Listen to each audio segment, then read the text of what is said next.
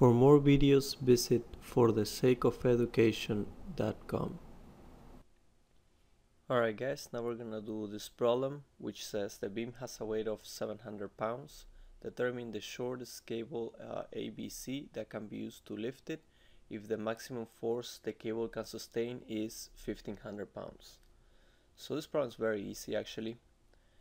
You know that the sum of the forces in the y direction is 0 in statics.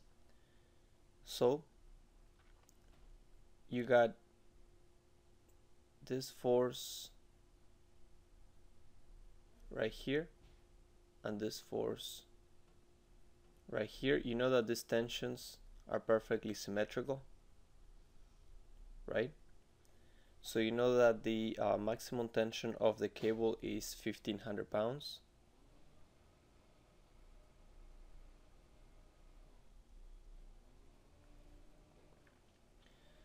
And you know that they're both 1500 pounds. So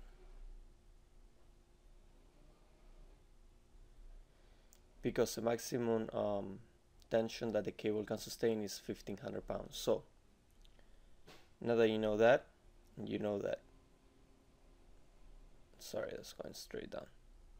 You know that the weight is 700 pounds. All you gotta do is make your formulas. Now you don't know the angle, but we're gonna find it. So you know that 2t sine of theta, which is this angle right here, minus 700 is equal to 0. The 700 is the weight. So 1500 sine of theta minus 700 is equal to 0. So basically what you do is you solve for theta. Theta is, let me see, sine inverse of 700 over 3000, right?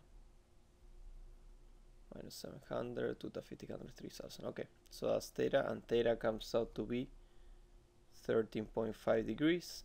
Now that you have theta,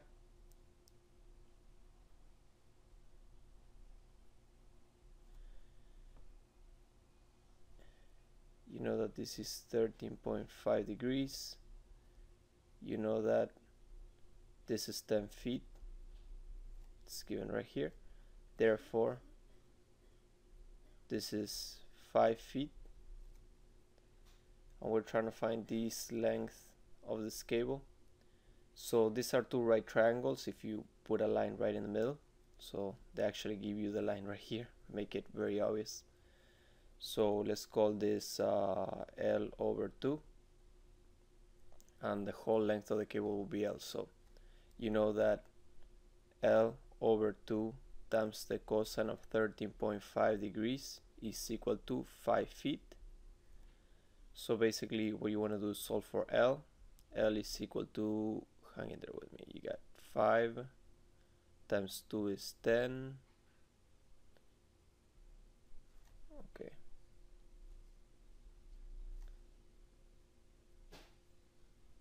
Actually, yeah, 5 times 2 over the cosine of 13.5. Yeah, that'll be it. So L comes out to be 10.3 feet. Final answer. Please comment below if you want me to do any problems, and I'll be happy to help. Thank you.